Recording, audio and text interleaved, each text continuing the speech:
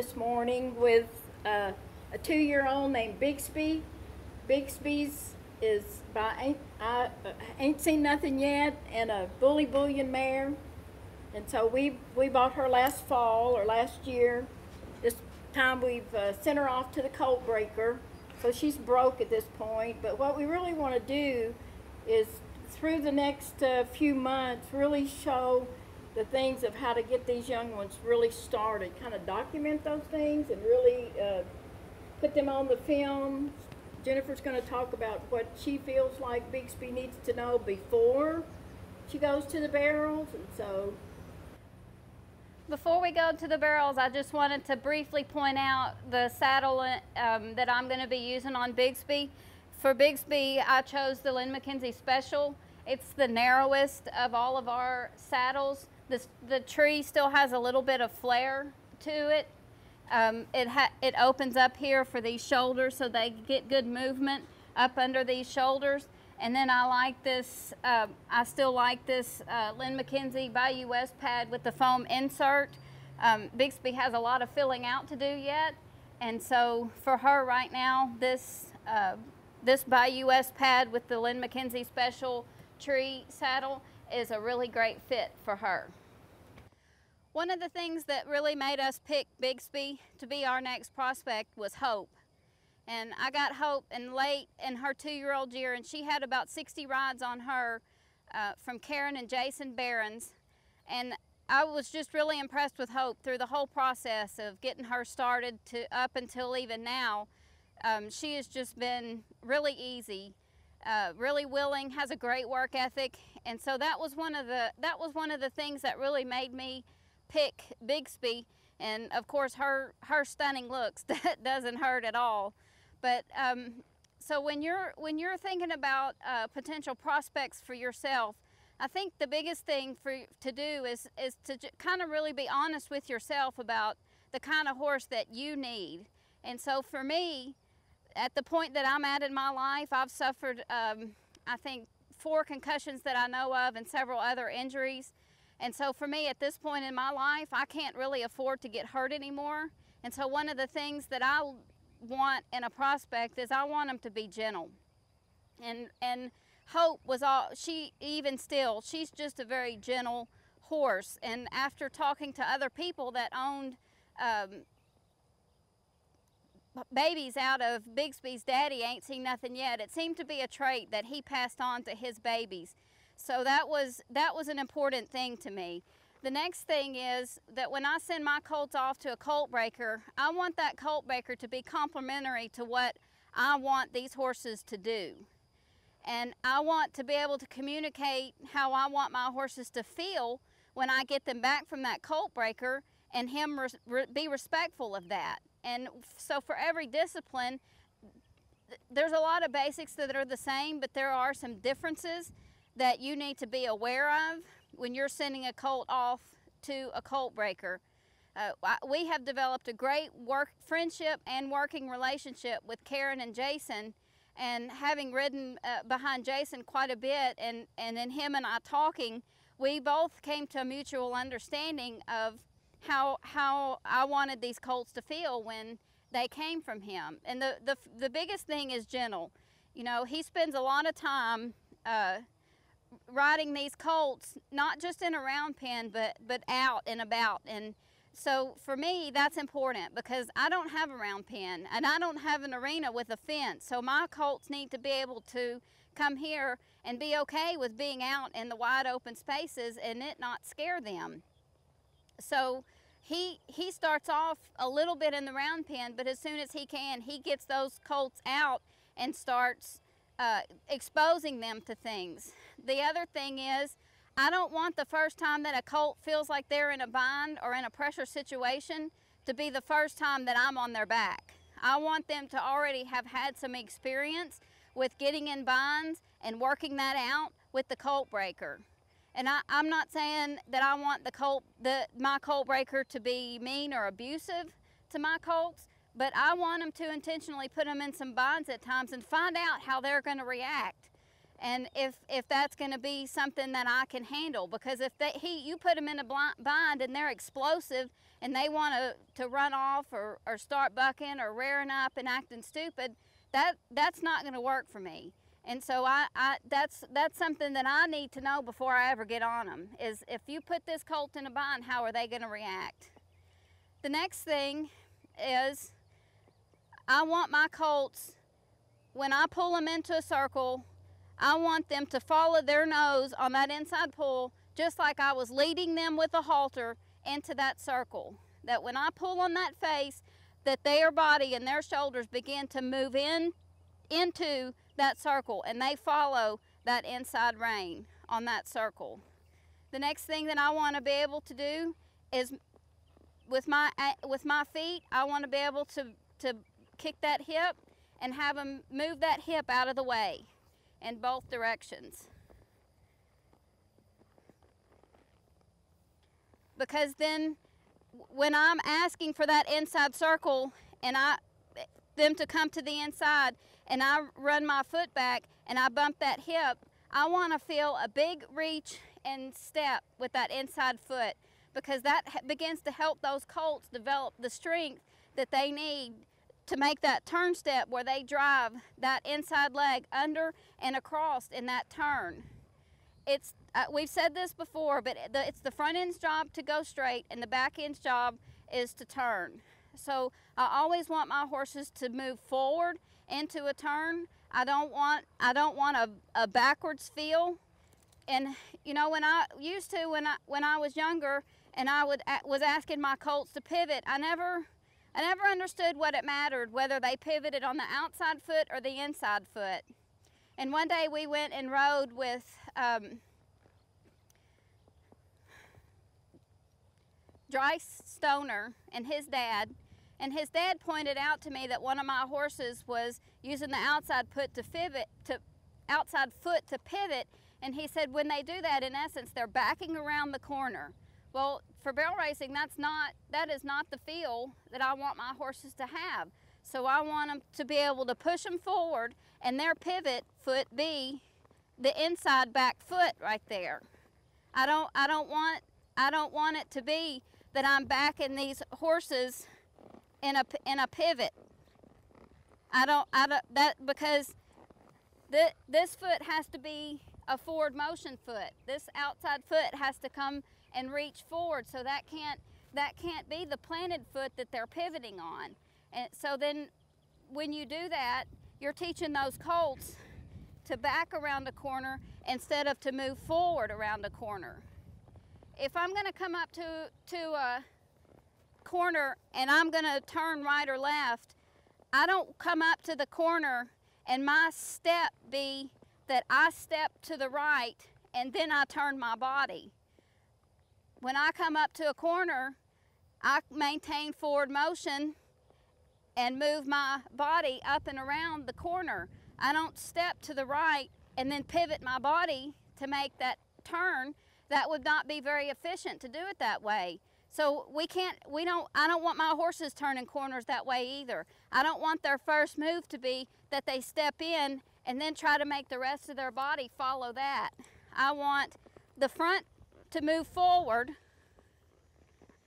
and the back end be what makes the turn. Now Bixby's still a little green and she's learning a little bit, but the way that I start that thought process in them is that I get them to where they'll follow this inside rein around in this circle,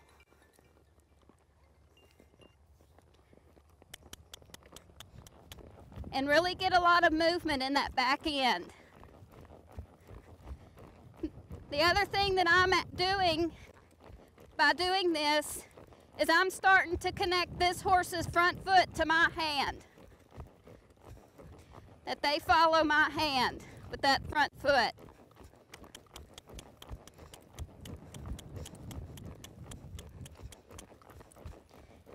Every now and then I'm going to bump that hip and really ask for that extension behind.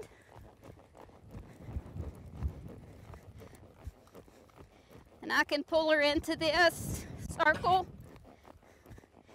I can tighten this down with just my inside rein. I can pick my hand back up and I can move her back out into a bigger circle. And she's following my hand. Now do that both ways.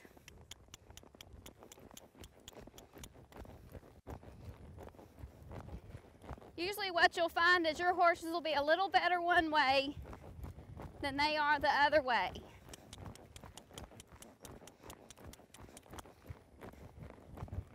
If you need to, you can, if you have split reins, kind of tap that hip. Really get them encouraged to moving that hip around. Stretching that out, making that turn step. Bring her in tight. Pick that hand up and push her back out.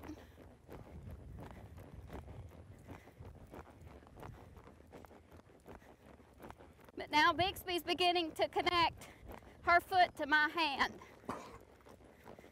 So I can control where this front foot lands based on my hand placement. Where that becomes really important in barrel racing is when you get on bad ground. You really do want those horses to have that foot connected to that hand in bad ground, because you can kind of lay them in there if it's really good ground and you know that it's going to hold them, or you can stand them up if you know that it's ground that they could potentially slip and fall on.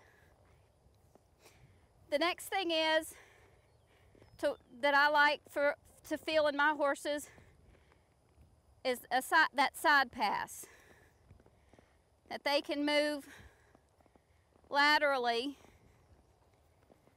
shoulders and hips. Sorry, there's a bee.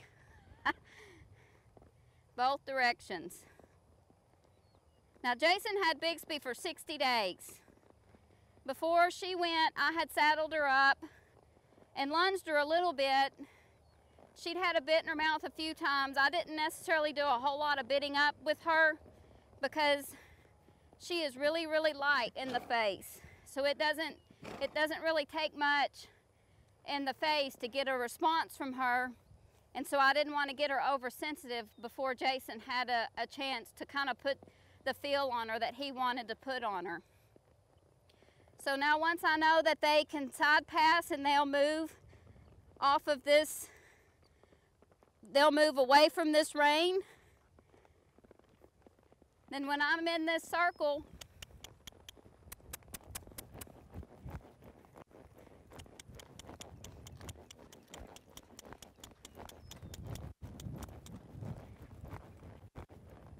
and I want to square them up and tighten this down a little bit, and I can just pick up this outside rein and push on it. You can see she brings her shoulders in, but she still keeps that forward motion. Now I'm going to tell you straight off, all of this is super, super easy for this filly. So if your colt struggles with this at first, don't get frustrated. Push with that outside rein.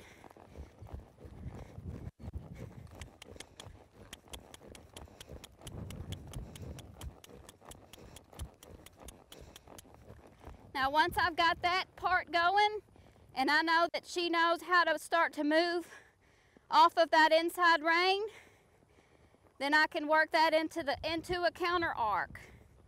Now this is really hard for young horses.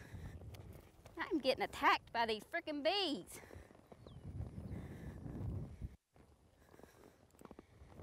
So there again, don't get frustrated if your colt struggles with this at first. Just be patient and keep asking.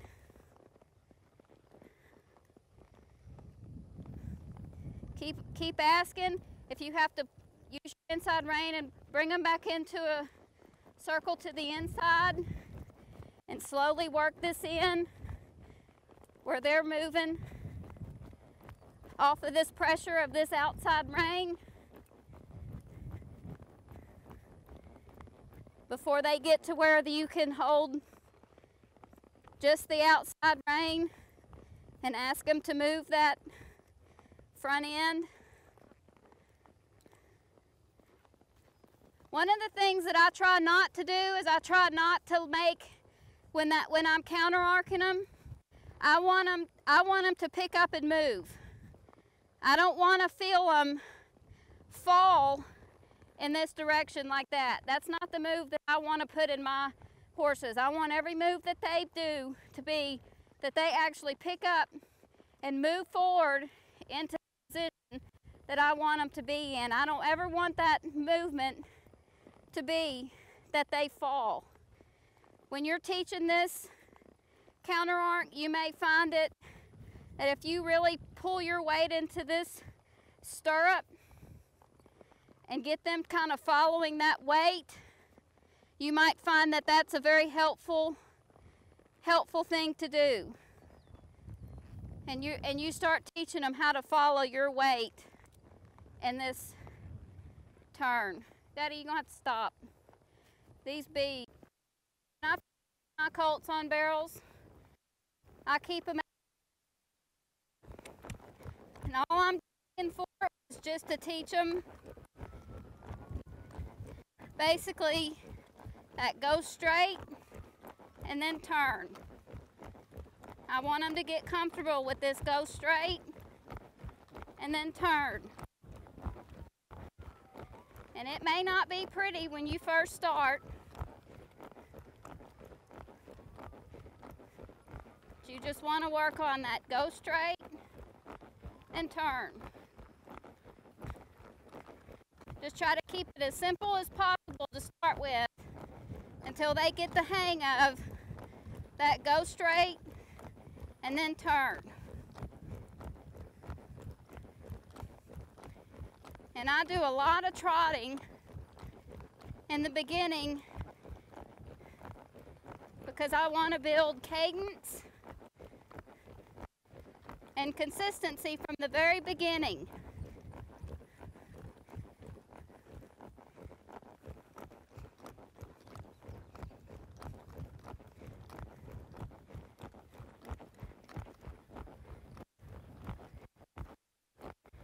And I try to start my colts how I know that I'm going to be riding them when they're finished. And for me, it's lay the rein, step out,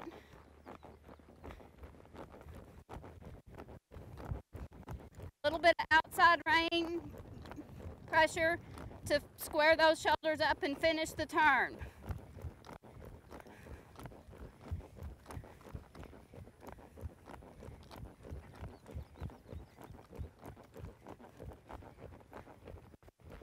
In the beginning,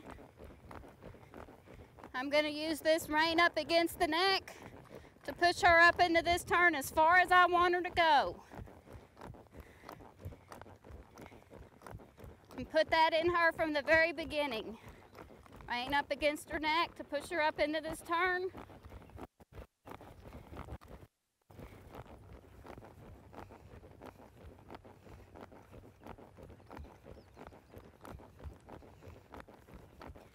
Rein up against her neck.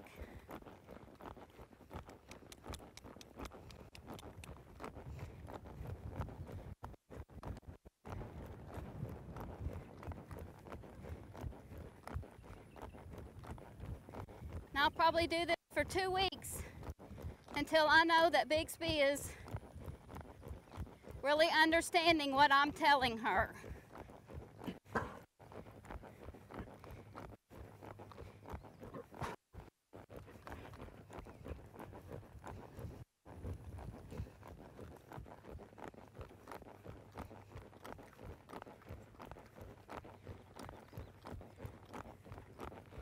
When I go between my barrels, I'm not asking for her to hold any kind of shape.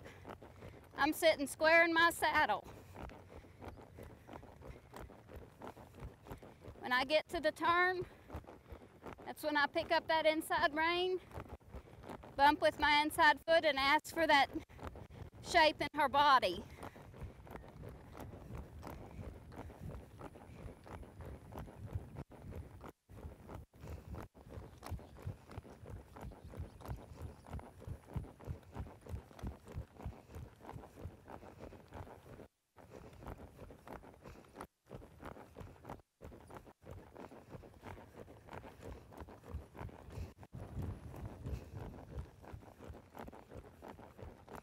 Straight across to this second barrel. Inside rein on her neck.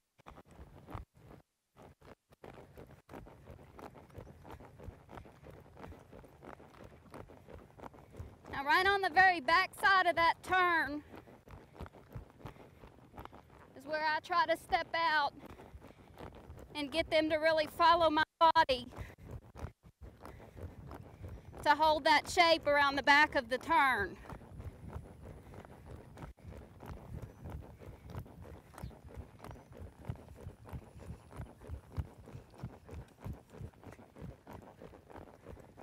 So I'll start slowly kind of working that in with her. It goes straight, lift on the inside, step out, a little bit of outside rein pressure to finish. Straight, lift, step out, a little bit of outside rein to finish. Straight, lift, step out, a little bit of outside rein to finish.